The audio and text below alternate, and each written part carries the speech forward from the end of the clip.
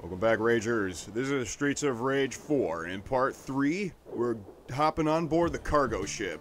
After escaping the nefarious Mr. Y and his dirty money, his offer to make us not cops against him, but on his side. And we said, no, we will send rocket launchers at you in low-resolution graphics.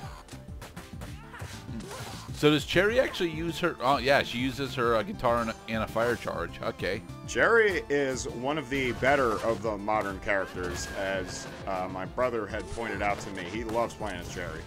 She's fast. Her specials have a lot of like area of effect type action. So enemies behind you, enemies in front of you, they're all gonna get hit. She also has an extended throw combo. That's pretty nice. Yeah. The modern characters all are designed to perpetuate combos, because combos are key to this game. You have to get combos in order to get points. Points get you lives. They also get you high score and make you feel awesome at this game. What you don't want to do is play as characters like Streets of Rage 1 Adam, because although he has a really cool special that you can only use, you know, every time, only once every time you have a star move ready, he is not very good at keeping combos alive. Because Streets of Rage 1 characters do not understand the concept of combos. I mean, his straight looks to be relatively fast, but... Oh, dude, he's fast as hell, but he's too fast is the problem. Oh? Yeah, because if you execute a combo too quickly, your enemy gets knocked down. When your enemy gets knocked down, he has a chance to get back up. Lots of enemies in this game, bosses especially, are usually invulnerable the moment after they get up. You have to give them a second to give them a chance to try hitting you, and then they become vulnerable again. Okay. Francis can eat a dick because he can triple kick in the air. He also is apparently somewhat resistant to thrown projectiles. Well, there's some enemies that can outright catch your projectiles. However, because Kevin's and Frank's have their hands in their pockets, no, they cannot catch weapons. Donovan can catch weapons, though. You gotta watch out for that shit.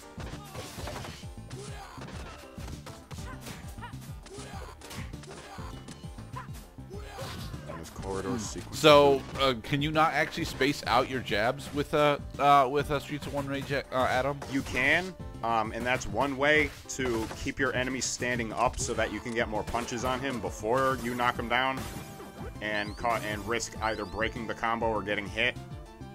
And here, at the end of a stupidly short level, is the boss. It's Nora. Hi, Electra. Oh, sorry, her name is Nora. Nora is able to turn the Garcias into Garcia!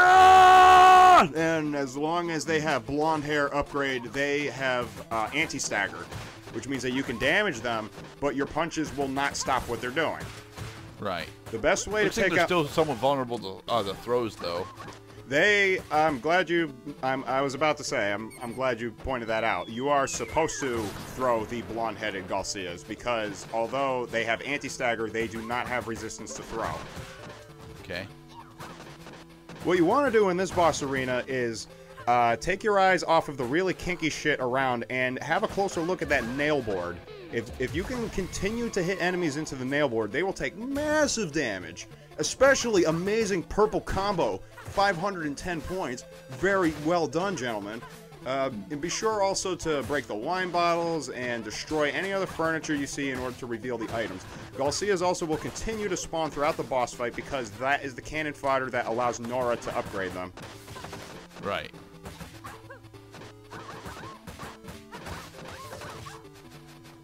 Circle of Pain. And throw. 250 damage. Yeah. Nora has been bested. So why is she named after the ship from the Hunt for Red October? I cannot say. It is possible that she was... Wait, no. Hunt for Red October came out in 1996. Couldn't possibly have been an inspiration for the name of the character. Because, I mean, she's been known as Nora since the 90s. At least I know that she. Well, I'm not entirely sure if she's named after the boat from the Hunt for Red October, but I know she's named after a famous boat. I'm just not sure which one. Well, that would make a lot of sense because I mean, she was the boss of a cargo ship. I'm no daddy's girl. Floyd. Don't beat No, up, bitch. they didn't do the musical joke with him. Damn it. That's alright. Alright, the old Pier.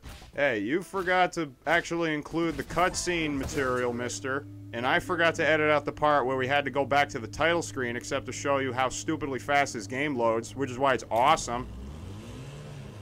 Yeah, we probably shouldn't have let her go back to the helm. Level 4. Now, is there actually a pink variation on Floyd's pants? No, there is no pink variant on Floyd's pants. Damn it. And now we get introduced to Rubies and Diamonds. These ladies are more recognizable as the Emmas and the, what do you call it? The Glorias. No, not Gloria. They're the ladies from Streets of Rage 3 who are viewable as early as the first level. They are way more powerful in this game because they have homing kick. No matter where you're standing, if you are too far away from them on the X-axis, they will try kicking you. You have a couple answers to the kick. You could try kicking back, or you could try using your special. Dodging is relatively ineffective. Your best answer is to try attacking them in return in order to repel the damage. I would recommend the defensive special in order to stop the kick from hitting, because it is really annoying. All right.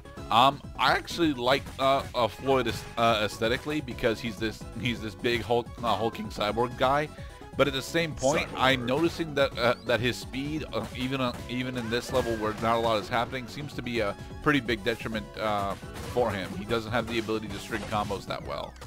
Well, I wouldn't say that his comboing ability is strained. Maybe he's more vulnerable to combo breaks because of his speed. Observe also that Floyd is able to hold people and walk around while holding them. That's how big he is.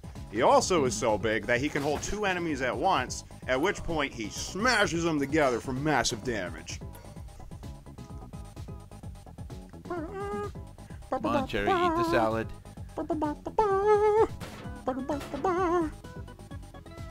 This is the Stage 6 theme from Streets of Rage 2. Okay. Come on, grab the money. Go on. Damn it! What you want to do when there are healing items on the board and you have full health, try to use them for points. They are very useful for points. Big bowls of salad, lots of points.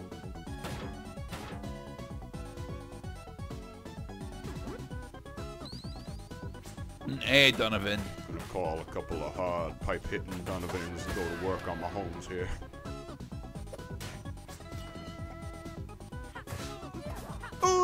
Oh, knife guy caused a break. Yep, knife guys are just as shitty as ever. Watch out for them. Okay. Hey, Gerda, that arcade machine is wiggling in the background when we cause things to happen. I think it's important.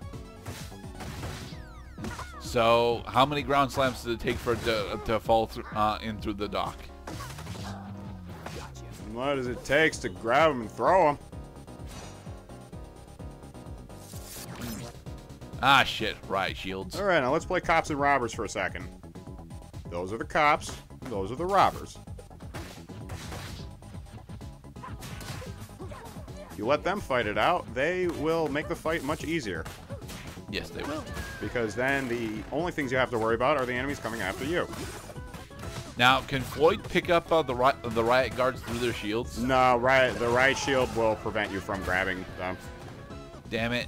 I mean, it makes sense. I mean, why? Yeah, what it makes sense, but it would be a pretty cool exploit for Floyd to be able to just bypass them with his raw strength. Oh boy! Oh my God! Big combo! Big combo! Big combo! Don't lose it! 76. Oh my God! Yeah! Excellent. 455 damage. Excellent. So have you and your bro actually managed to get up to 100 yet? Yeah. There's an achievement for getting a 100-point combo. Okay. Now use the Easter egg.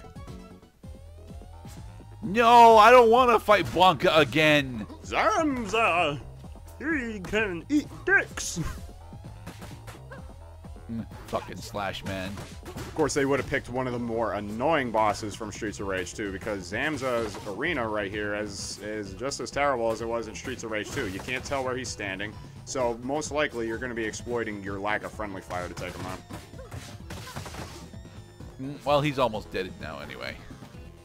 And that's why you should turn off friendly fire, because if both players are standing in the same place, he usually has no choice but to go right into your trap.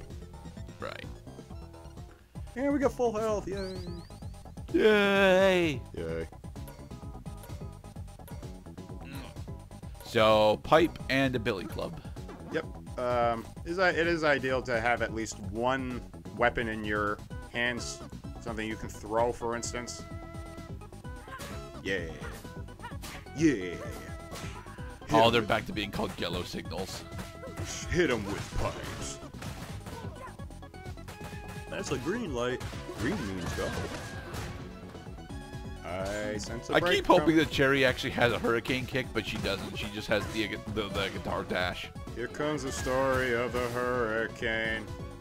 Bob Dylan is full You've of been fame. mentioning that track quite a bit recently. What's with that? Well, I mean, the first time it was more incidental. This time it's because there's an actual rock and roll around the battlefield. Ah.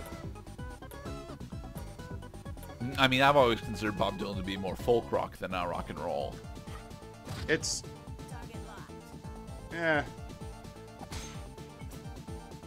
So, who is this character? Estel is a new character in Streets of Rage 4. She is a police officer, and she is under the impression that you are the bad guys. Well, and from her perspective, we are. I mean, she's working for the police, and yeah, or if you recall, one of the big plot points of the last game was that the police commissioners have all been replaced by robotic duplicates. Well, all the city officials, the police chief, yes, but that was the events of 10 years before the events of this game. So some time has passed. However, the Y Syndicate runs the police. Estel is a police officer, therefore the Y Syndicate runs Estel. But we're going to be spending a little bit more time with this particular character later on. Meanwhile, she is just a boss, and a rather easy boss at that. She requests backup. Specifically from more Barneys and Ferocios. I love Pinocchio. I love Pinocchio. I do not love Pinocchio, honestly. I mean, When You Wish Upon a Star is a very pretty track, but most of the rest of the movie is like mostly uneventful. I look around and I see a lot of potential. You have potential. Oh, my nose.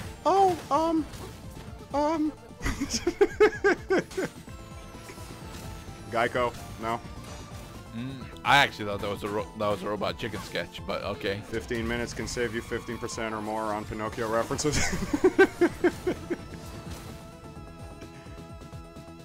That's quite a long time to just for Pinocchio references, though.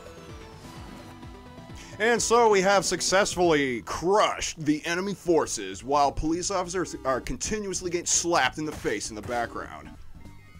And in the next part, we're going to see some cutscene. We're going to start stage 5. Be safe, everybody. Points.